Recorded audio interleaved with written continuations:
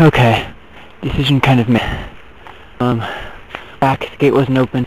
There was no time posted date, and it seems that the lock or the handle doesn't work, so they probably don't use it. This is both good and bad. Good because it means that at a certain time, in a few hours probably, a policeman won't come through and look around before. No. Two.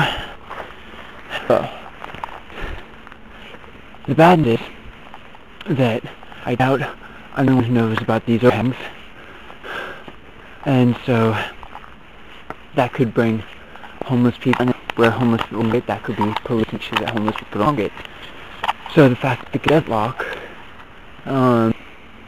actually makes it a little bit more complicated, or a little bit more stressful to stay here. But I'm going to take that option.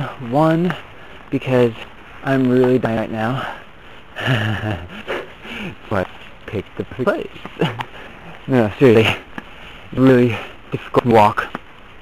And yeah, I'm just kind of chicken of going with putting my stuff in the hands of those guys. Just, I don't know. I can't let go of much control right now. If I had not place, I would have done it. I wouldn't have had other options. But if I've got other options, that's what I'm going to do. Alright. I'm talking before I go to sleep. As this, I'm going to spend the night in the graveyard in Saco, they say.